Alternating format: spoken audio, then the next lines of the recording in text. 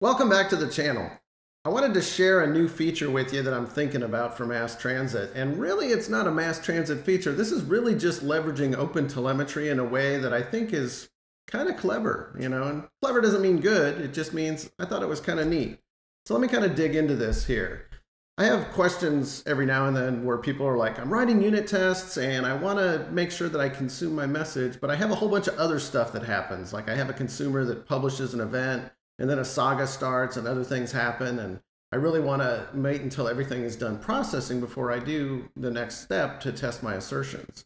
So typically what we see is something like, oh, I want to, publish an event and then wait for something to happen. In this case, I have the ping handled consumer, which just has a static Boolean saying was handled. And of course, this takes a little time to run, so we're going to make it do its thing.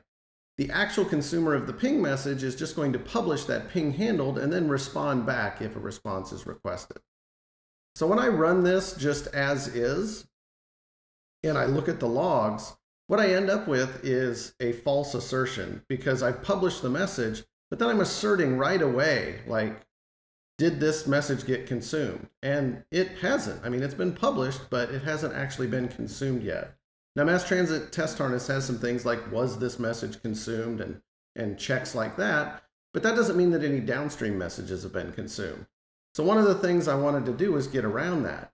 So what I did is I thought about it, and I thought about the way OpenTelemetry works, and I thought, why can't I just create an activity in OpenTelemetry, which creates a trace ID, which can have any number of spans and child spans. And since MassTransit supports OpenTelemetry natively, it's going to carry that through all of the consumers and any downstream messages that get processed. So I wrote this little wait extension method, and I don't know where this is going to end up, but essentially I have a tracked activity that starts an activity, sets up a task, adds an activity listener to the MassTransit activity source, and then just starts banging off a bunch of activities and keeping track of it. And every time one starts or stops, it checks to see if they're all done. If they're all done, it exits out, and so on and so forth. So a lot of gunk underneath the covers.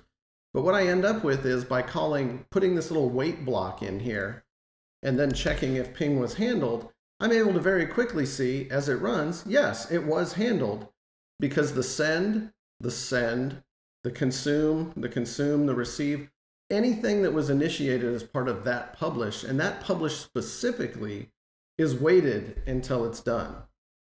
So I think that's kind of cool. In fact, if I really wanted to, I could, run multiple publishes at a time.